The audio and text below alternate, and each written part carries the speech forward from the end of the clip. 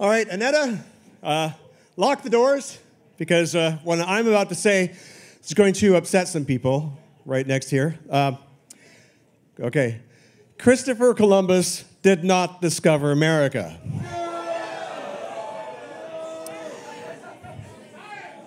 Exactly. I mean, never mind the question of like how you can discover a place where the inhabitants are watching you arrive from the shore. They weren't wearing pants. Is that what somebody said? I like that. So anyway, there were actually many other mariners before Columbus that discovered America as well. Decades earlier, even eons earlier, there were so many people that were coming across these islands and this continent. But it's only been in the last century that evidence has surfaced and continually grown to indicate that many of these pre-Columbian explorers might have come from Africa.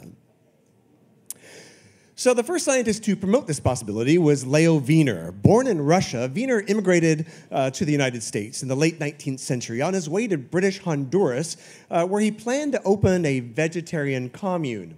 Well, when that turned out not to be the dream job he expected, he moved back to the United States and he became a professor at Harvard University, as one does. But in his time in Mesoamerica, he started noticing things. There are lots of things that led him to encounter certain discoveries that made him consider that possibly if the origins of American civilization might actually be in Africa. So he observed so many linguistic and botanical and other similarities that between 1920 and 1922, he published an extensive 3-volume piece called Africa and the Discovery of America.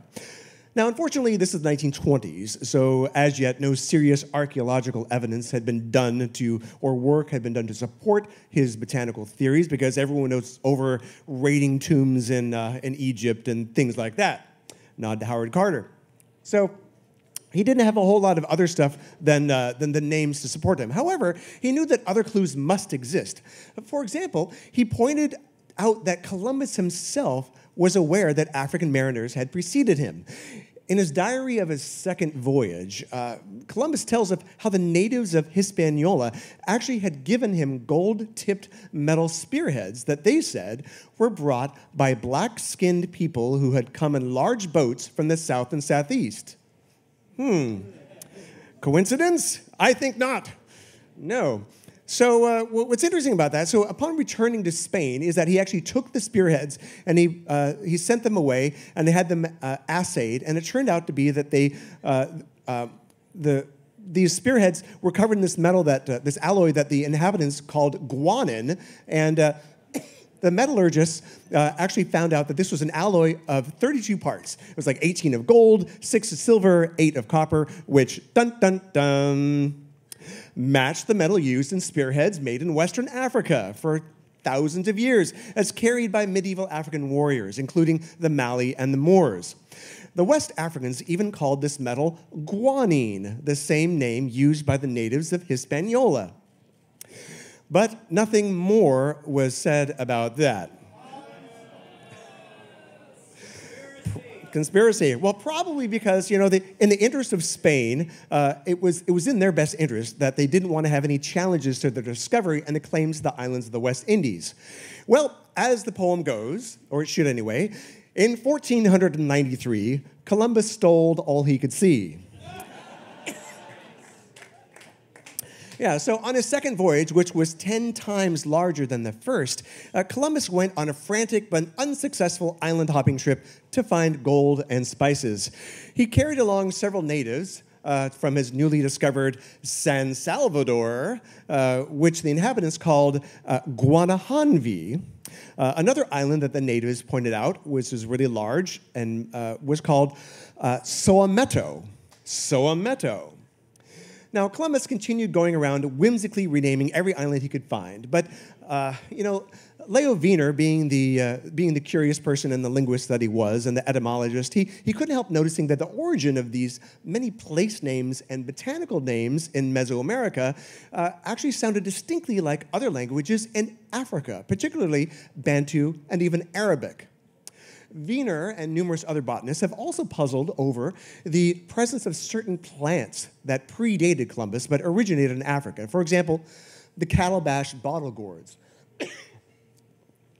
Now, this is a species originally from West Africa, where they were well cultivated in America before Europeans arrived, even long before they existed in Indonesia or Polynesia. So, in fact, the Pacific was the last place that bottle gourds actually reached and expanded to. Pardon my covfefe. Well, if it were not for transatlantic trade, pre-Columbian times, it would be very difficult to explain how certain plants, such as the yam, the sweet potato, domesticated cotton, peanuts, and tobacco, reached both West Africa and the Americas. The spread of the plantain is particularly noteworthy because it could not remain viable if it was carried in salt water. Well, in the 1640s, a Brazilian botanist named George Margrave. Thank you. Thank you. Speaking of botany, Ricola. Yeah, there we go.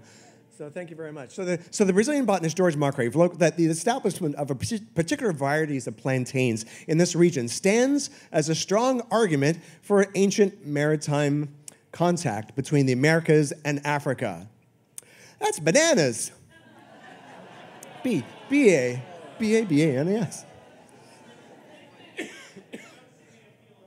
That's right. Thank you. All right. Excuse me. All right. Yeah. Okay. So, how do these plants and languages? That's going to be good for the video. All right. Fix and pose.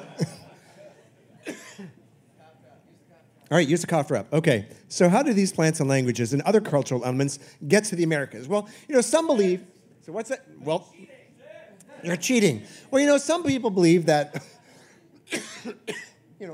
over thousands of years, Africans migrated out of Africa and then over the Bering Strait, then down into South America, and things like that. Well, another explanation exists, and so get ready.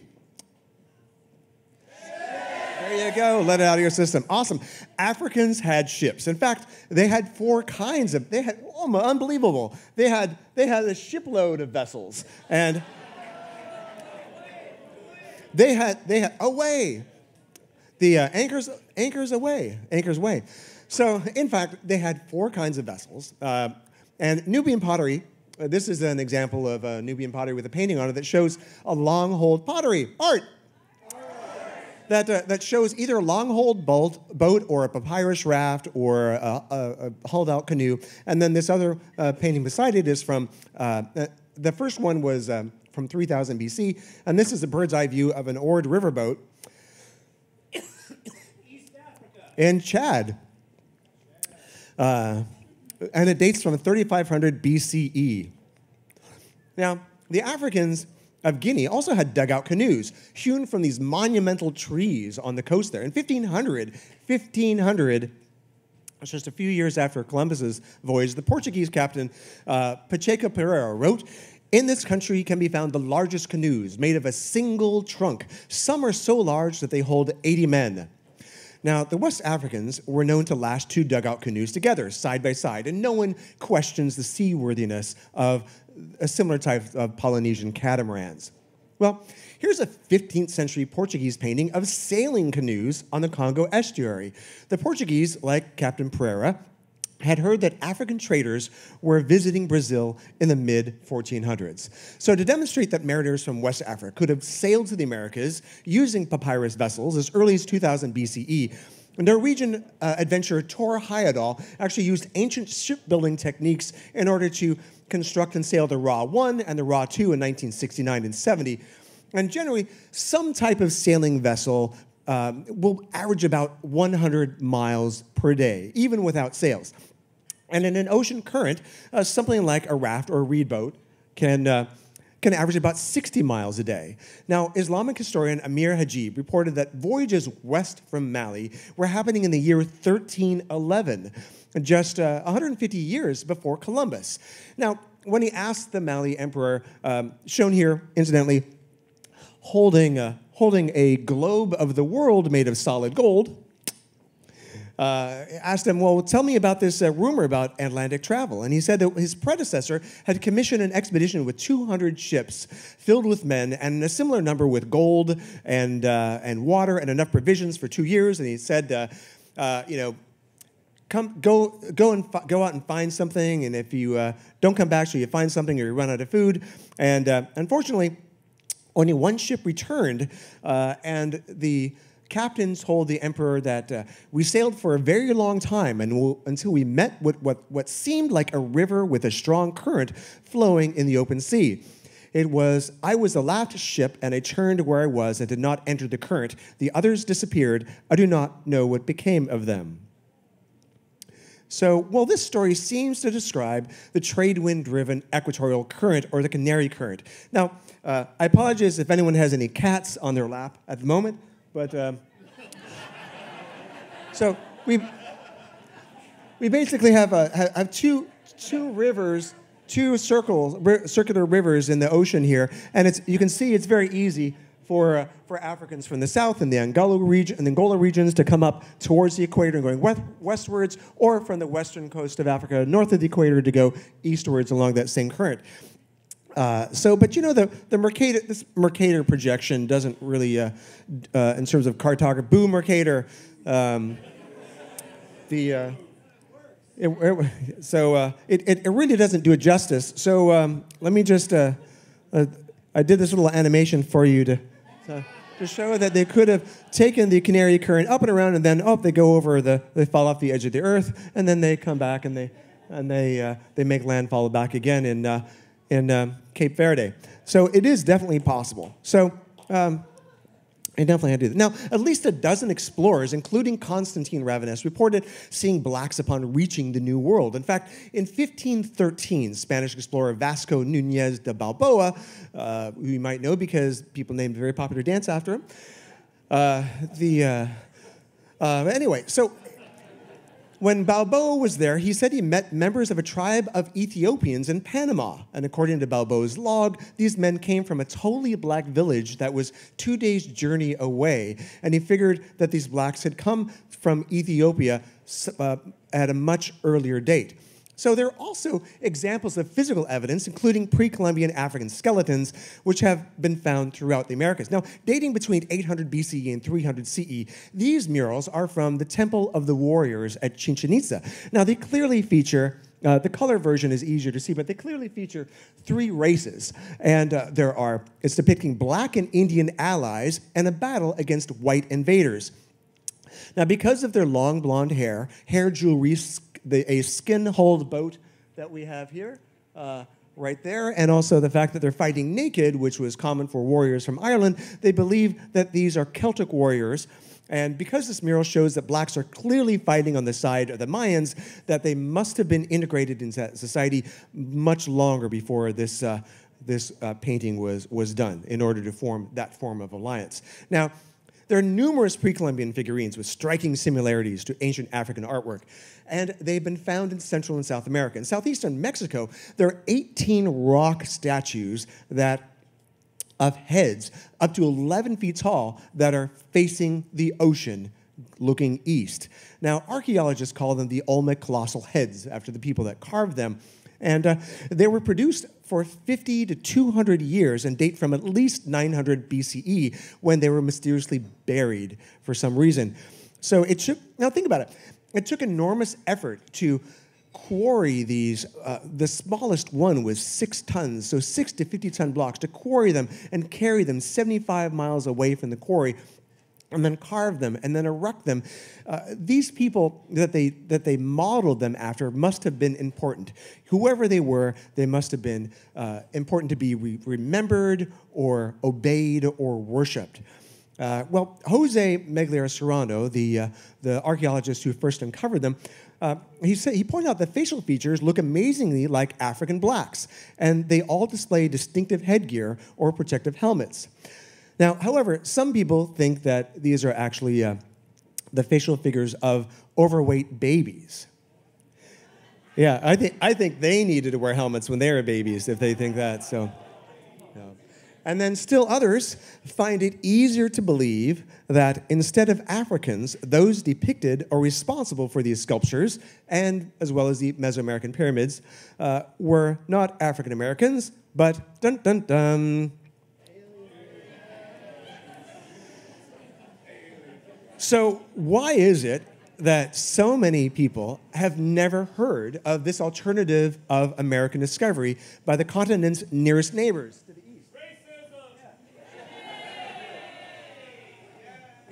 So, I mean, look, now the thing, exactly, whoa, where'd all the continents go? So, this is, look at how close this is. I mean, white people don't think that you could go, this is closer compared to more than twice the distance that Columbus sailed.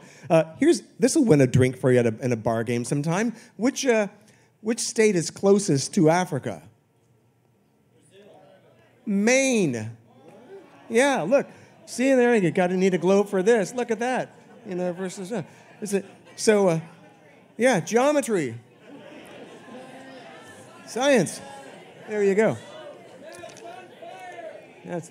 So anyway, so very few Americans know this. And why is this? So having examined textbooks throughout for years up until 2018, James W. Lowen says that although some books cite the alternative possibility that Vikings, Norse, or even Irish may have reached America first,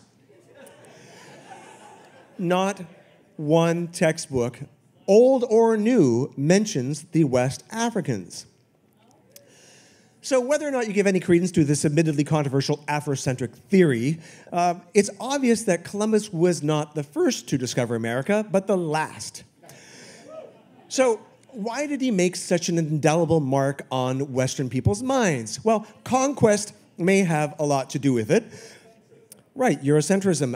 And also unlike the mundanity of perhaps thousands of years of peaceful African transatlantic trade, the quest for gold and world domination makes a much better story. And, the good Queen Isabella was so proud of her fella that she immediately equipped Columbus with 17 ships, 1,500 men, 200 cannons, crossbows, cavalry, and even 20 attack dogs for a second voyage. And another, and another. The story of Columbus remains the most widely accepted version of American discovery, most likely because it was the most recent, the most well-armed, the most documented, and the most similar in appearance to the authors of American textbooks. And one other thing that should be pointed out here is that in the years after Columbus discovered America, in 400 years, 20 million Africans were stripped from the coast of Africa, half of them dying in transit for slavery, who knows how many fleeing inland. And at the same time, within 5 years of Columbus's arrival in the New World, 90% of the indigenous population had died from disease or murder, 90%. So the fact is, that leaves few people to have a written or memory or an oral history of the seafaring of their African discoverers. Historian Samuel D. Marble wrote, as a subject for research, the possibility of African discovery of America has never been a tempting one for American historians. We choose our own history, or more accurately, we select those vistas of history that more or less kind of explain to have the promise of the greatest satisfaction for ourselves. And we have had little appetite to explore the possibility that our founding father was a black man. So nevertheless, there is considerable evidence to suggest that African mariners also participated in this great adventure, no less than Vikings, the Portuguese, Spaniards, Celts, Chinese, Polynesians, and Arabs, and others. So now I would like to raise a toast to all the discoverers of America before Columbus, wherever you may came from. May more of us discover you.